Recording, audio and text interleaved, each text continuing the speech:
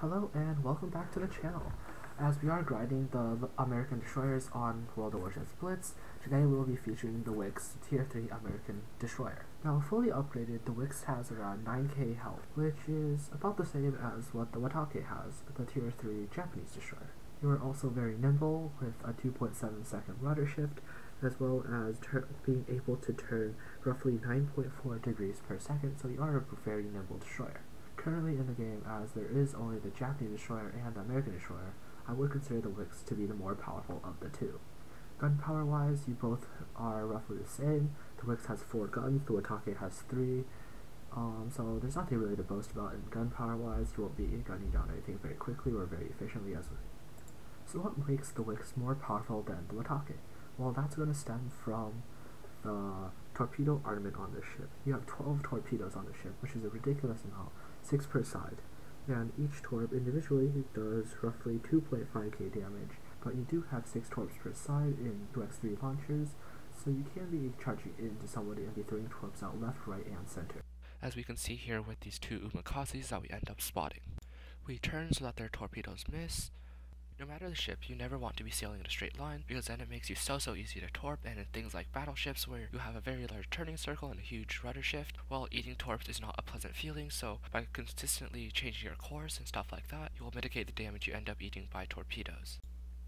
We do end up landing 2 torps on the Umakase, which is already more than half his HP gone, which is obviously very nice, as destroyers in this game currently have such a huge impact on the game, so getting rid of them, or at least chunking them down, is very important. Reload time on torpedoes is 42.5 seconds, I think, with the mod, so it's not that bad at all considering you do have 12 torps. At this point we see that there is 2 ships to our north, and we do have an advantage, so we turn around the island. Now it's very important to come around the island, because if we try to turn directly in front of the island, that would put us into unnecessary risk of eating fire, so by taking a slightly longer path around this island while we have an advantage, we mitigate any damage that might have been taken, as we can see when trying to shoot us, but as we have already committed to the turn, they whiff their shots. Of course, in all ships, especially in destroyers where you don't have that much health, avoiding any unnecessary damage is obviously a great thing.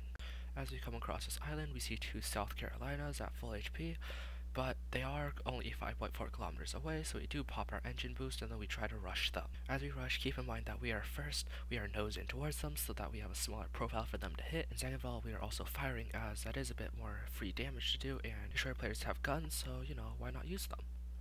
We do end up taking some damage, but that's okay. We do have our heal up, so we pop our heal, and then we first use our left side torps toward the South Carolina to our left, and as we get closer to the second South Carolina, we already start turning hard left and start bringing our right side torpedo tubes to bear.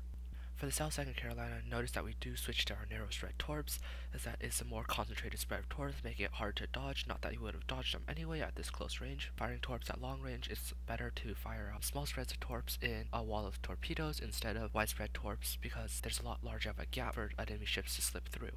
We do land all 12 of our torpedoes on both South Carolinas.